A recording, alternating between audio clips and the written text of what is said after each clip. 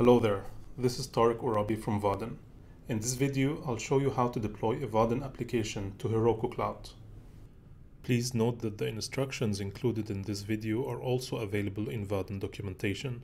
There you will find also instructions on how to deploy a Vaadin application to other cloud providers, namely to AWS, Azure, and to Google Cloud. Alright, to begin, you have to make sure that you have a valid Heroku account. You can go to Heroku.com and sign up for a free account there. Also, you have to make sure that you have the Heroku CLI installed. You can find instructions on how to install Heroku CLI from the Heroku website. Once the CLI is installed, you need to set it up by opening a terminal and entering the command Heroku login. This will prompt you to open a new browser tab to log in and authenticate your Heroku account.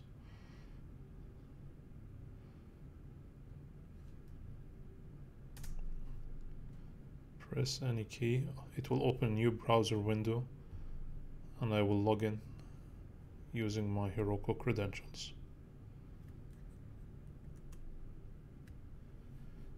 Now if I go back to the terminal, you'll see that I have been authenticated. We need also to install the Heroku plugin for Java using the command Heroku plugins install Java.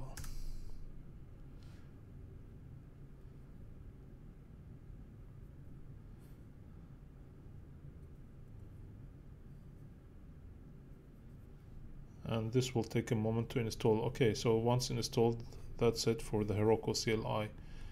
What we need then is just an example project to work with, and for that I'll go to start.vaadin.com and download an example project from there.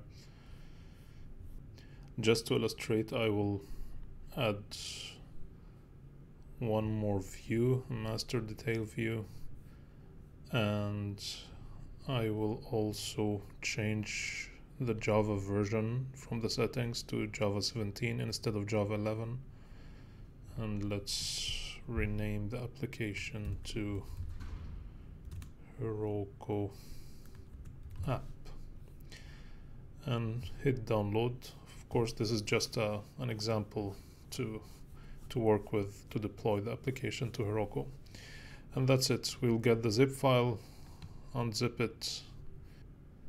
Once unzipped, you can of course open the project in the IDE and start editing it as you may like, but for the purpose of this video I want to focus only on the deployment to Heroku part, so I will not edit it and I'll not open it in the IDE. But what we need to do, however, is to tell Heroku that we have a Java 17 project. By default, Heroku expects project to be on Java 8, so we need a way to tell Heroku that ours is a Java 17 project. And in order to do that, we need to create a new file and name it system.properties.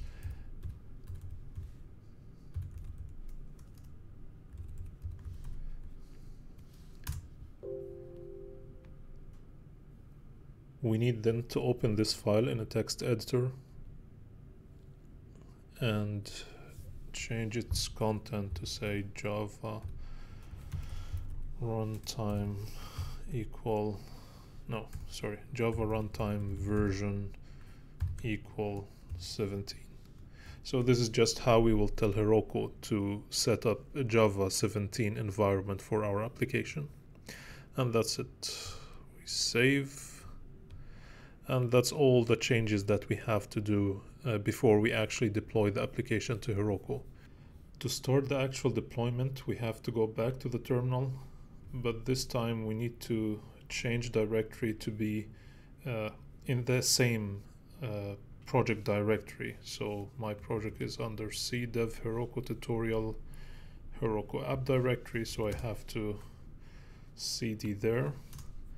And what we first need to do is to create a jar of our application. So we can do that using the command mvn package -p production. And that will take a moment to complete, but once completed we will have a jar of our application that we then can upload to Heroku.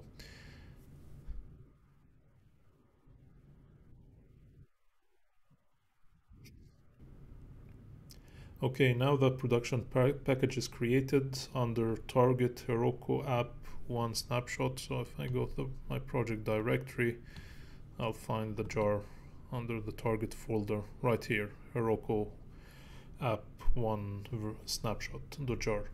And what I need then to create a Heroku application, or initialize a Heroku application, so that we can upload this jar file there. And in order to initialize a Heroku application, we enter the command Heroku create, and that will create an application for us with a random name. Here you can also supply a specific name if you want, but make sure that you supply your unique name. So if you go again and create a new application, you cannot use the same name twice.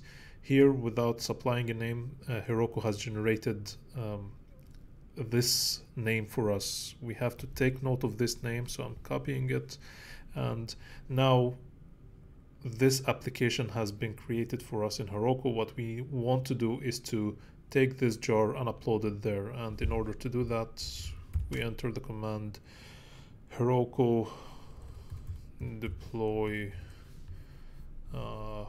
what was it? Heroku deploy jar, and then we need to supply the name of the jar that we have just created. So Heroku deploy jar and Heroku one snapshot. This is the path to our jar, and then we need to supply the name of the application. So we say app, and we have to provide this name. So we are telling Heroku to upload this jar to this app name,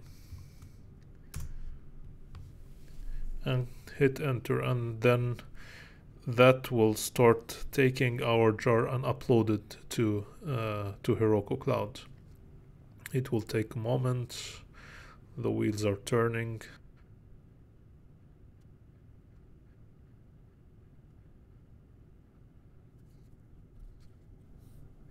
And that's it. And if everything goes well, you will see that the application has been deployed, and if you open this in the browser, you should hopefully see the same application that you have created uploaded to Heroku Cloud. Yes. That's all. I hope you found this video useful, and see you in the next one.